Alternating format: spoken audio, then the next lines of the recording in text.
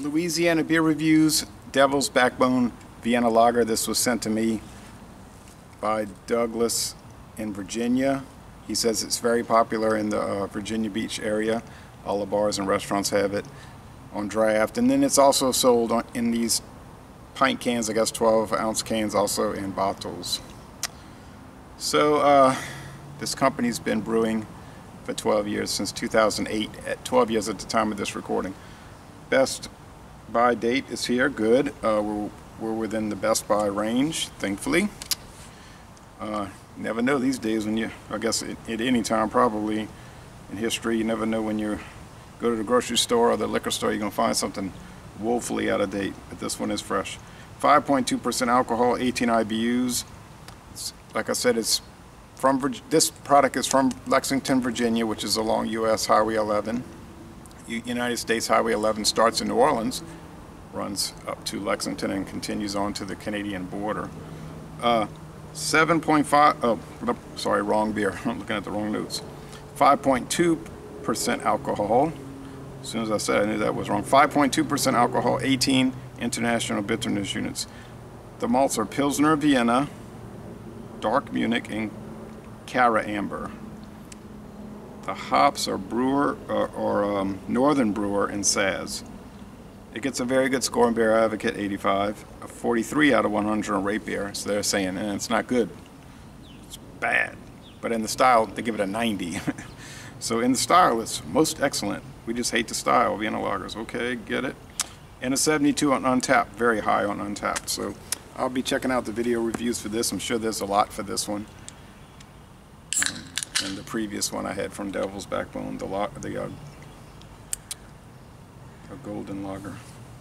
Okay. I like Vienna lagers. I guess around here we don't get too many. Some people say Samuel Adams Boston lagers are Vienna lager. I don't think the company makes that claim.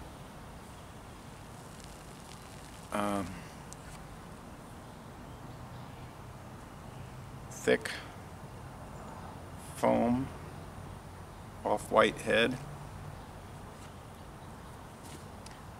Bubbles clinging to the side. I used this glass for the previous Devil's Backbone beer, so it could have something to do with that.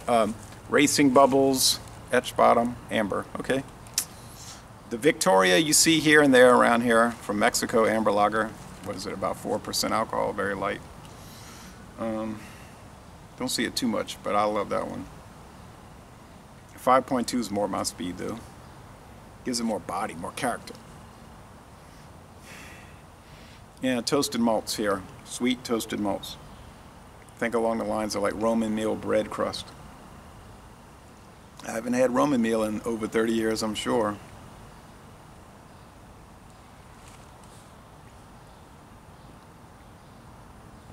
That was a good beer brand.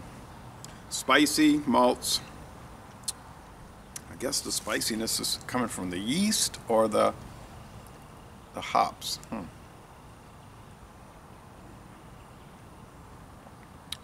Northern Brewer and Saz.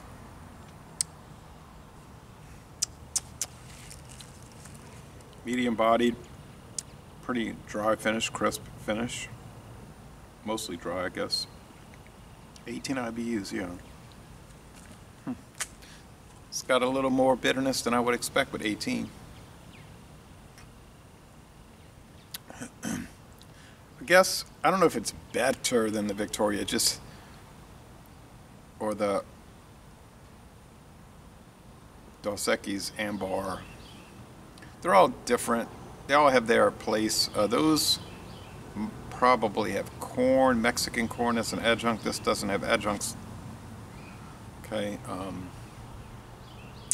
Negro Modelo also has adjunct. That's a great Vienna style lager.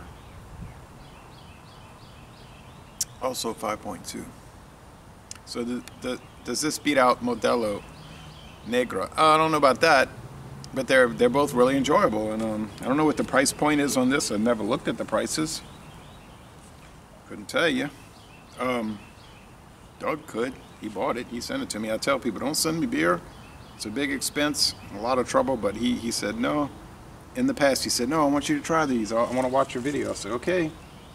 And I wasn't expecting this, and there it was on the front porch from the United States Postal Service. All right, so nice looking product. Gonna score it just the same as the lager, the golden lager.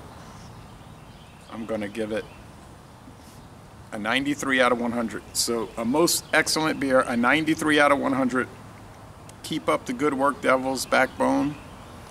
And I'm gonna end this review by saying, y'all come on down to southeastern Louisiana.